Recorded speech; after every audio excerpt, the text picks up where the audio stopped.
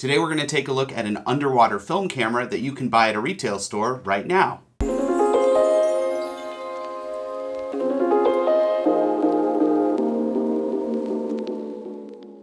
Hey everyone, Sean here with PhotoDocs.com and welcome back to another episode of Film Friday. On today's episode, we're going to be taking a look at this little underwater 35mm film camera. And what's cool about this camera is you can actually currently buy it at Kohl's right now. It's part of their Sunnylife collection and it retails for about 30 bucks. Now I'm assuming this will only be around in Kohl's for a couple months. So if you want to pick up an actual film camera at an actual retail store, you can do that now at Kohl's with this guy, the underwater camera Ombre, or the Ombre underwater camera. Now I looked up this camera online, and yeah, it retails for 30 bucks at Kohl's. You can get a similar version on Amazon for about $17 right now. So, you know, you could definitely get it cheaper there, but I love the fact that I could actually walk into a Kohl's and just grab this off the shelf. So let's unbox this camera and then shoot some test film through it and see what we can create. And I like the coloring in there, really nice, this kind of iridescent pink to blue. And yeah, this is just a very standard underwater housing 35mm film camera. You got your little viewfinder here you look through. Close that. You've got this crank which controls the film crank, so you can wind your film without taking the camera out of the underwater housing. And it's just got this seal you pop here. Open it up.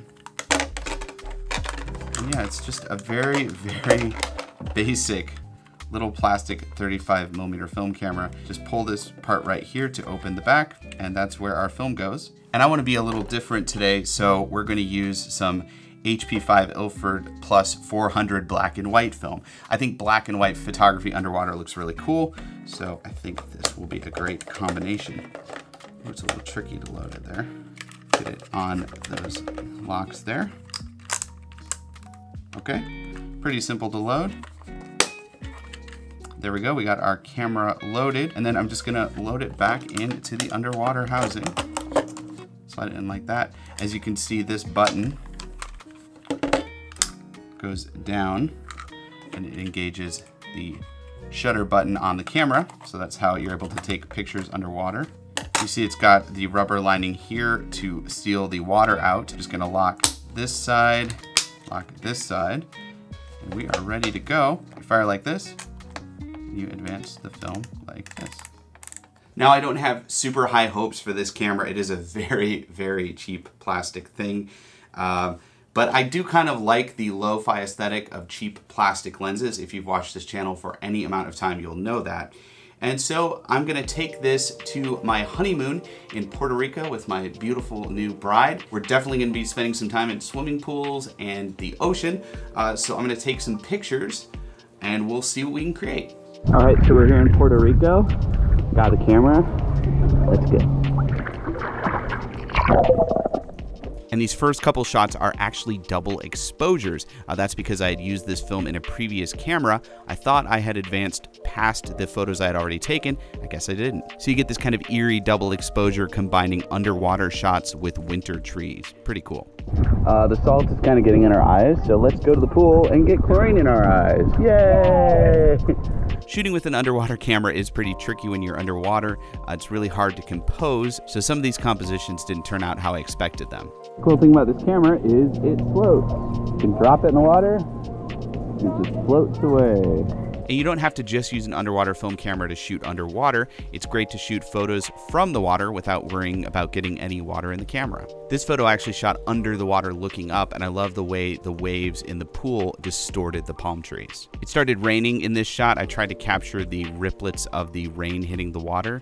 It was a little out of focus, but I do kind of like the result.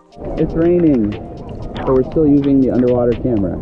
And this camera has a really soft lens, so when you combine it with black and white film, you get a really nice lo-fi vintage mood. This photo has a very backrooms pool vibe to it, and I'm okay with that. Once we were done with the black and white film, I switched to some expired Kodak Gold, and I love the colors I was able to get out of this camera, especially those pool blues.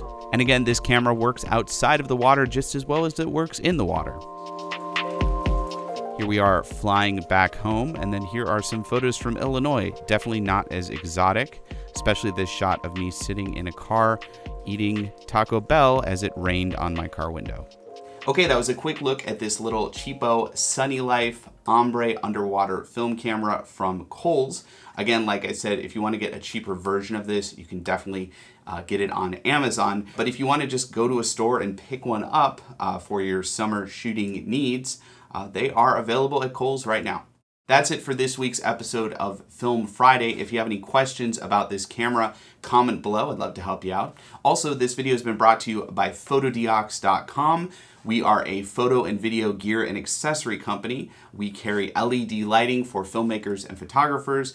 We carry light modifiers to put on lights, and we also carry an entire line of lens adapters to mount pretty much any kind of lens on any kind of camera. So if you'd like to learn more about photodiox.com, click the link in the description below. Also, click right here to subscribe to our YouTube channel to get more Film Friday videos like this one, as well as videos about all our new PhotoDiox photo and video products. I'm Sean with photodiox.com, and happy underwater film photography.